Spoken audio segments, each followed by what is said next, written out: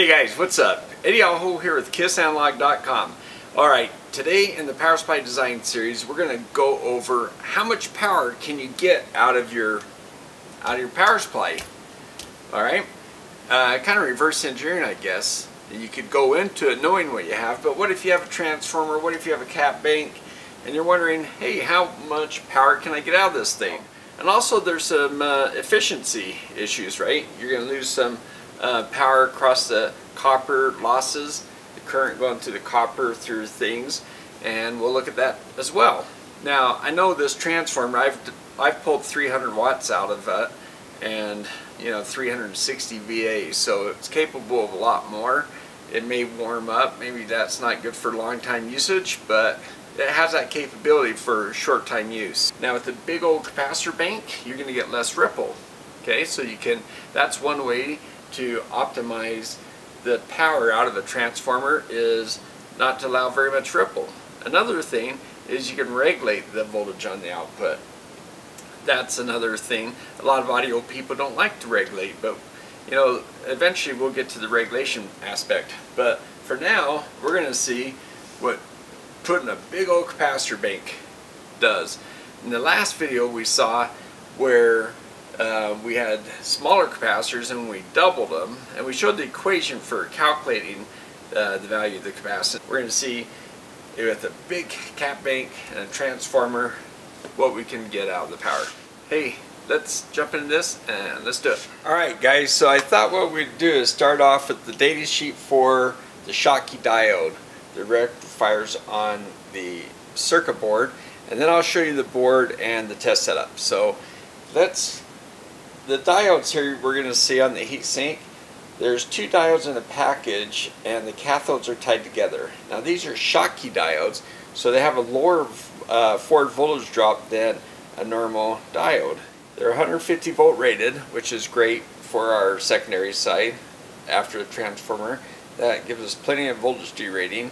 The voltage forward typical is 0.69. That's really great for a rectifier that can handle a lot of current like this. Now each diode can handle 15 amps, and the package that is on the heatsink is this TO247. That's a large, physically large package. Okay, so they're rated at 30 amps for RMS current. Now here's the different packages, and this is one we look at as a TO247. So it can handle 15 amps of a temperature up to 155 C. That's pretty hot. Surge current, 10 milliseconds sinusoidal, so that's basically a half sine wave, can go up to 220 amps surge current. So that takes care of surge current, although we have a thermistor to limit that, so we're not going to punish it that way. Now this is an important thing here, the temperature degrees C per watt. So the TO247 is large, so see it has the smallest temperature rise per degree C per watt. So 10 watts would make that thing rise 15 degrees. And again, the 0.69 is the typical 0.75 to 0.92, with these temperatures and so on. So forward voltage drop is very low. These are curves. This one here is for pulse current, for temperature rating, how fast the temperature gets to the pack during a pulse. That's what this one has to do. We're not too concerned with that because these are large diodes and we should be okay. Now this is forward current here and temperature here, and saying how much current you can take out. So if you go up to 100 C, you can still get out 7 amps. Now this curve is average forward current versus the voltage drop. It shows how the curve goes up. As the current goes up, you get a little bit more voltage drop. So you can see around 10 amps, it's still below 0.7. That's really great. Alright, now this is the package. Now D and E, see, take note of those. Let's go over. You can see the metal slug to get the heat out into the heatsink. So let's look at the physical size of that thing.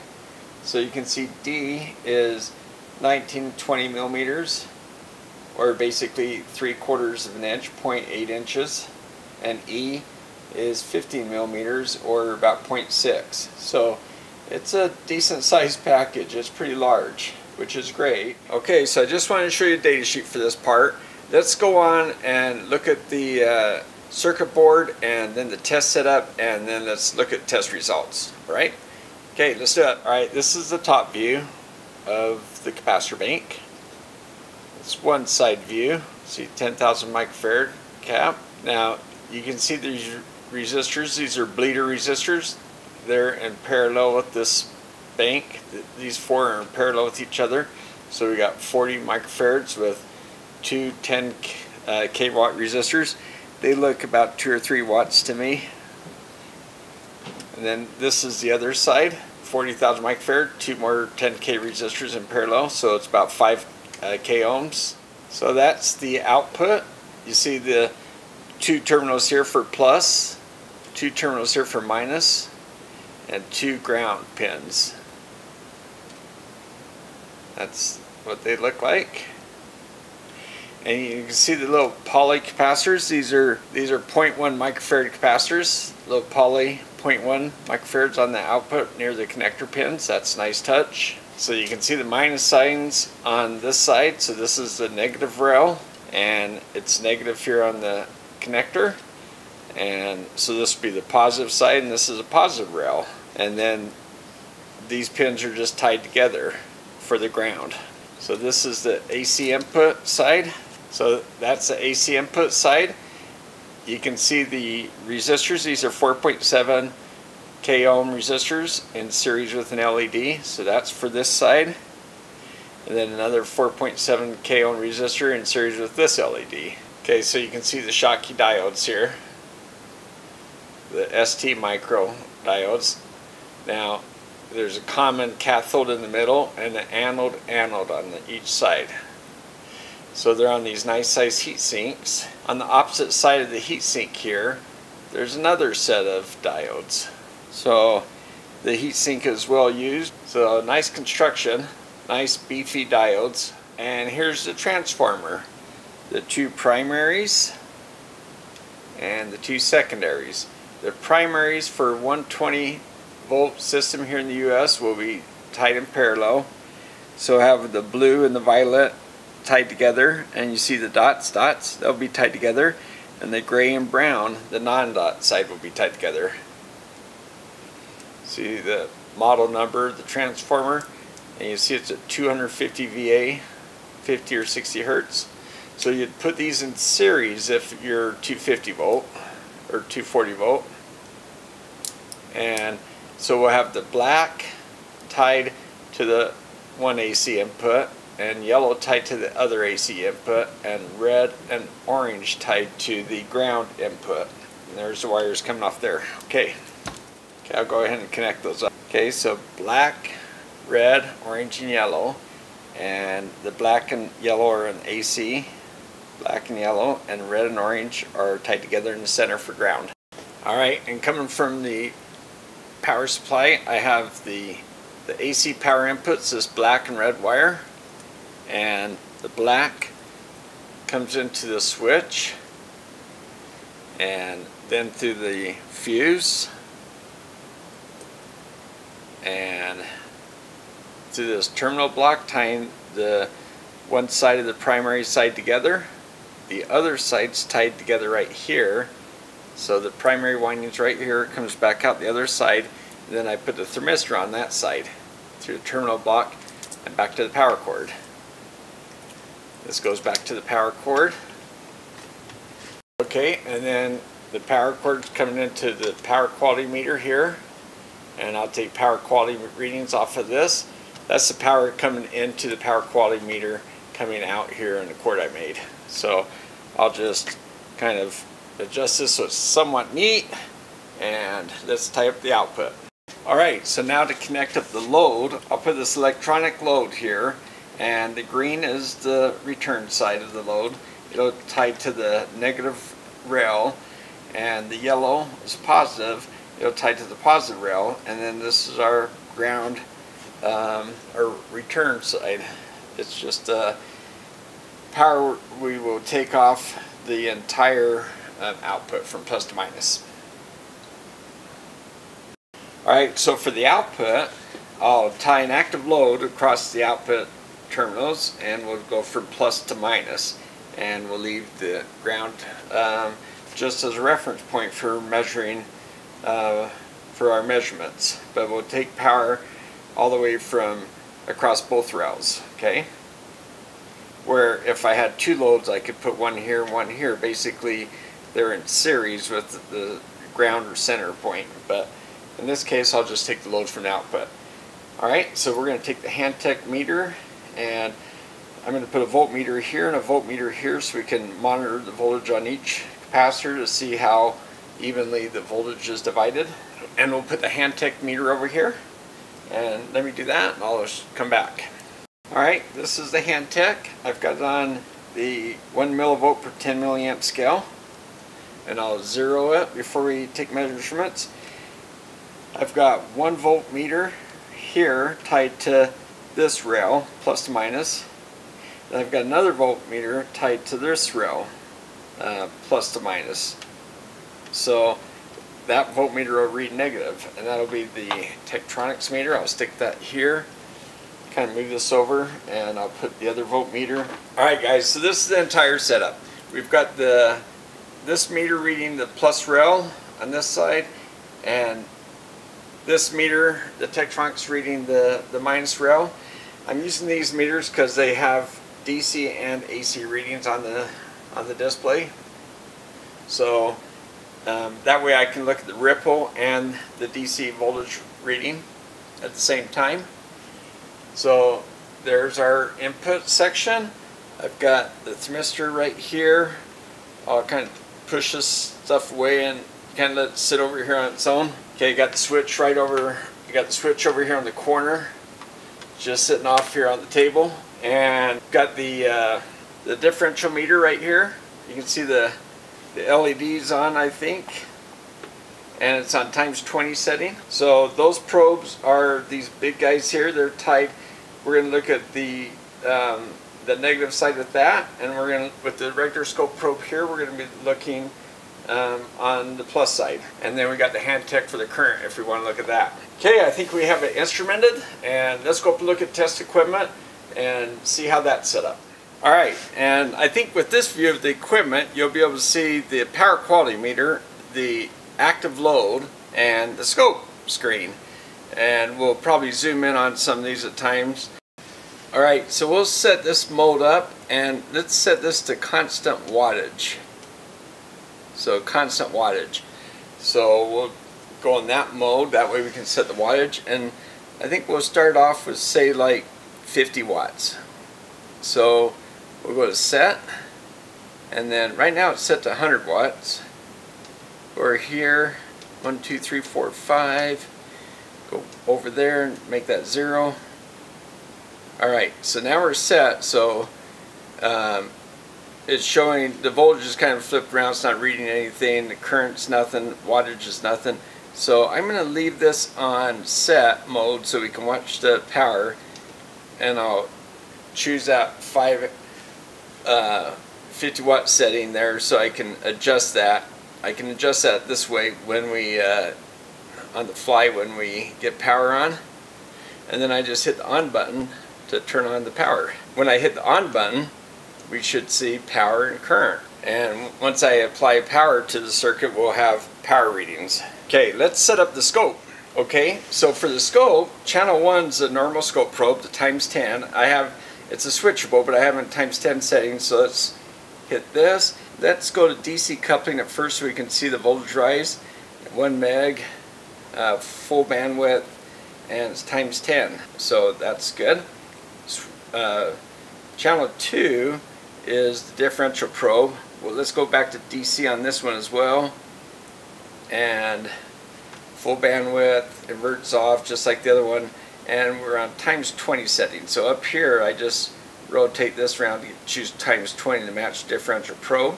So now we can turn off that menu, turn off that one, and right now we're set for half a volt. Let's change that to, say, 10 volts, and we'll change this one to 10 volts as well. We're expecting around 35 volts per side, so right now this guy is set. Let's put them both down right about on this scale here, You can see right here it'll say 20 volts, minus 20 when I get there. It's two divisions below the center, so it's saying minus 20 off of center. Okay, so when I'm up here I'm 20, 30, so we should see the voltage come up to about here. Okay, now the current probe, we may or may not use it, but let's just set it up. So let's see, DC setting, it's 1 meg input, and it's times 10. I have it on times 10 scale right now, and it's current, so I selected current, so we're good there too. Alright, so in case we want it, and right now I've got measurements set up. I added measurements, went to these measurements and added them that way, and turn off those menus. So channel 1, channel 2, and channel 3, they're all set for peak to peak and RMS. Okay, as far as the time base, we're set at 10 milliseconds per division. That's a pretty good spot. We'll leave it there for now. And we're at 10,000 points acquire, and so okay, we're at 10K, so we'll leave that there. Okay, so I hit the run stop. It was turned off, so I turned that on. So the purple one, channel 3 here, is off screen. I'm going to hit the degauss. So that's degaussed, and that's 100 milliamps. That's actually go to half an amp. Okay, so I think we're all set up here. Oh, acquire.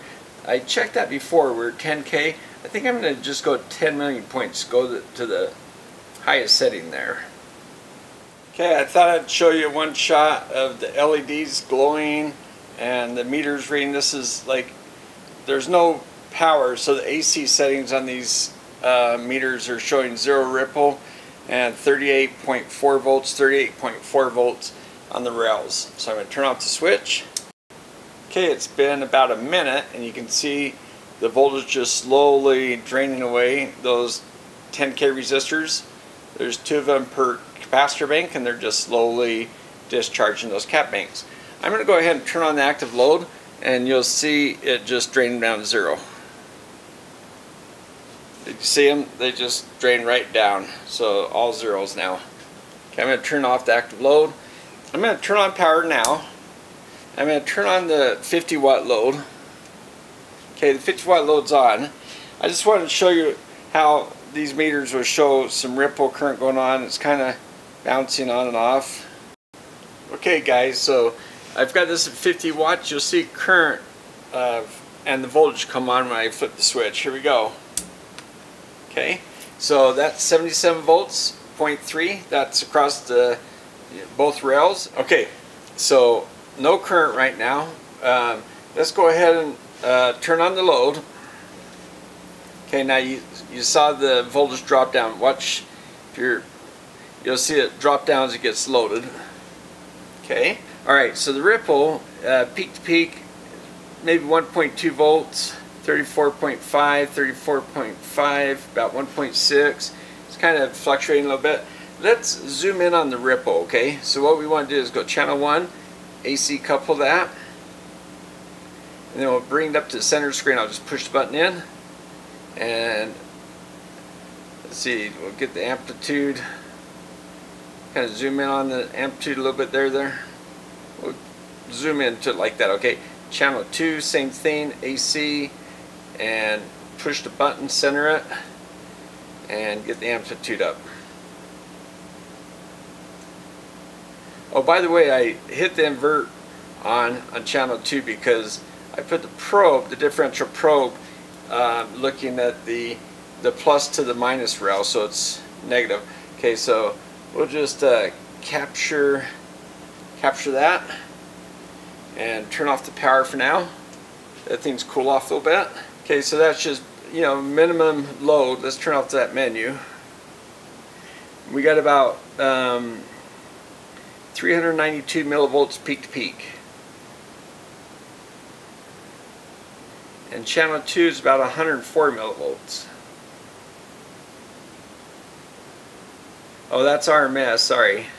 Okay, so we have about 392 millivolts peak to peak, channel 1, and about 424 on channel 2, and RMS about 103 and 104. So, yeah, they're varying a little bit as they move around. So that's charging up and discharging.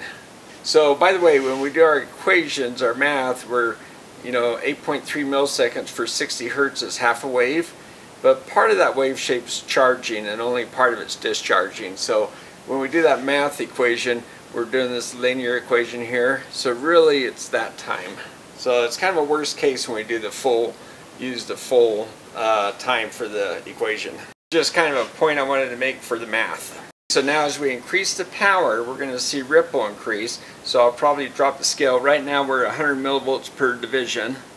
I'll probably drop the scale down a little bit, and we'll see the power go up here. This is the output power. This is what we're setting it at. And then when I go here, it'll show what we're measuring. So that's what we're setting and that's what we're measuring. Okay, so I propped the power meter up here so we might be able to look at that.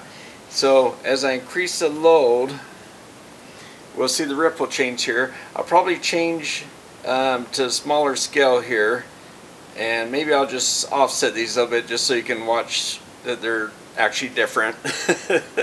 So anyway, and then I'll hit the light meter there. We'll point out the power here, power factor. So what we want to do is we want to get 250 VA at the input and see how many watts we get here. So that's the max power, and then we'll see how much ripple we get at all those settings, and that'll tell us how much maximum power we can get at our amplifier without clipping. Okay, so let's do that. Let's see, for the first setting here, 50 watts, you can feed 56.8 watts going in, so we're losing about 6.6 watts in efficiency, or efficiency. So that's the efficiency, 56.4 versus 50 watts on the output. And where you got 6.28 amps going in, 60 hertz, and power factor is 0.718 and 123 volts. Okay, and we have ripple, we have 400 millivolts peak to peak and 424, so pretty close from channel 1 to channel 2, and RMS is 99 millivolts and 50 millivolts of ripple, and 72.9 volts from rail to rail. On my meters I have 36.49 on each one. It fluctuates a little bit, but about 36.49 volts. We have about 0.6 amps now. If we have 122 volts at the input, we need about 2 amps to get 250 VA. And that's if the, we'll switch over and make sure we got our power. So let's go ahead and crank up the power. We'll go to 150. Okay, see 1.8, we're almost there. Okay, we're alright, 180 watts.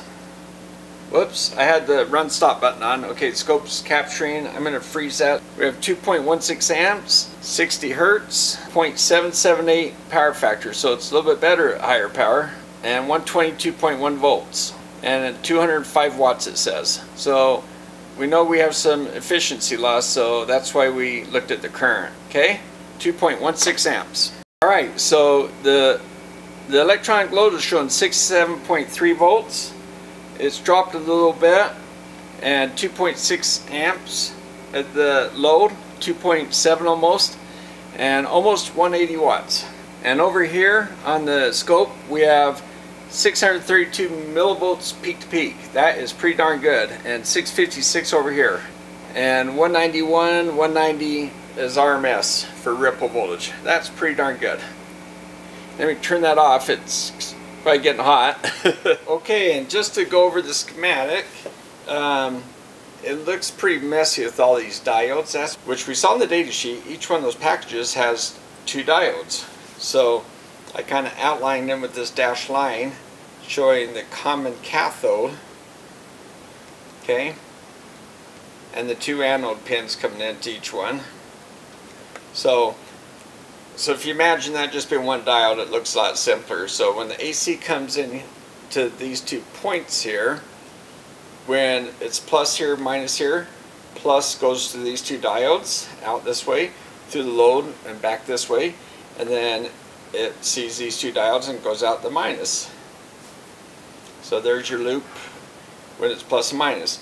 when it flips over, it's minus plus, then the plus down here goes up here through this guy and loops back around and finds this minus and goes up there and out. So there's your loop there.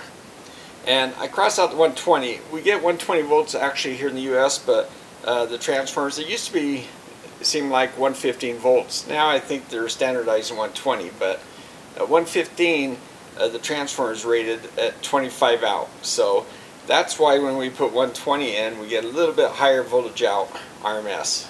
And then I'm showing a 10K resistor. There's actually two of them kind of crossed out there. I had 4.7 over here, but so it's 10K times 2, and that's the bleed off resistors for these big caps. And the big caps, there's 4 of them, 10,000 microfarads. Same thing on this side. And we have these little 0.1 poly caps on the output by the connector. And then the LEDs had a 4.7K resistor in series to limit the current. So, alright, so there you go. So that's probably why they're so bright, because, you know, 4.7K with 30 something volts on, that's putting some, you know, what, 8 milliamps or so through this. So that's pretty bright. Okay, so that's the schematic. Okay, so now for a little math.